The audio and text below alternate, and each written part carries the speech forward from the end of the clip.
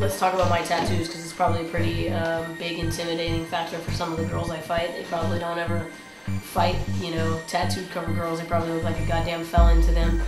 First tattoo I got was on my back. It's a little, you know, of course, my little sample tattoo. I wanted to try it out. But probably one of my favorite tattoos is my knuckle tattoos, you know, fuck fair. The reason why I got fuck fair on my knuckles is because, you know, all those people that are like, oh, that's not fair, you know, or, oh man, you know, that wasn't fair, you need to let me do it again, or whatever, you know. Man, fuck fair. What is really fair in this life? There is nothing fair in life. Life will chew you up and spit you out as faster than you could, you know, swallow. I do have a tattoo in mind after the fight. I want to get no regrets across my stomach, because as this journey begins, I definitely, you know, with this being my first pro debut Strikeforce fight, you know, a lot of people don't get that chance to.